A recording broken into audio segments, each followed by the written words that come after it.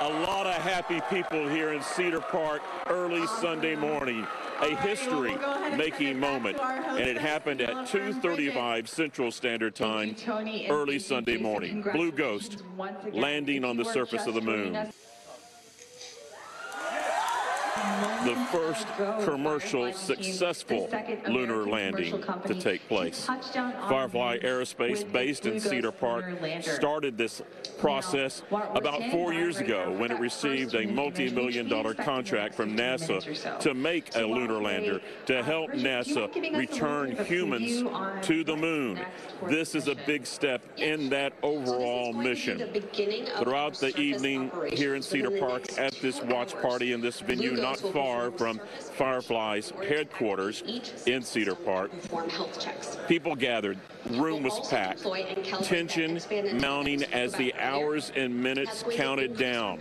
It really got tense in the final few seconds as Blue Ghost fired its engine, did a maneuver called a pitch maneuver, in other words, righting itself so it could just lower down.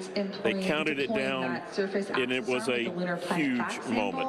I don't know how to describe the magnitude of whiplash and emotional highs and lows that you go through in a matter of just a few seconds. But I'm feeling great. I'm feeling ecstatic. I feel tremendous pride in this team and what they've been able to accomplish.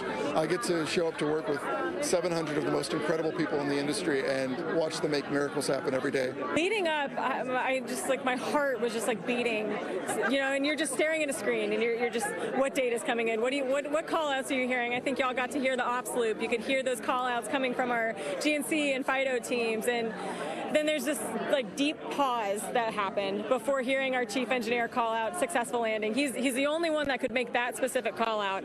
And then we all just kind of tossed our headsets off and just hugged each other. It was incredible. And now I'm just on this high. I don't think I'll ever come down.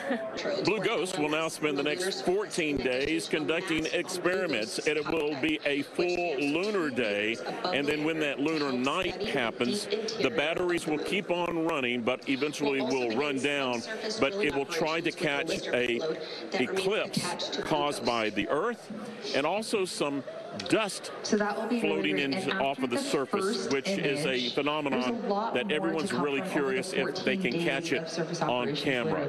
And then Firefly is not finished after this mission. Blue Ghost 2 is being constructed, and there will also be a Blue Ghost 3 lunar mission on down the line. But the next one is next year in 2026. But right now, everyone here with Firefly Aerospace celebrating this big historical achievement. I'm Rudy Koski, Fox 7 Austin News.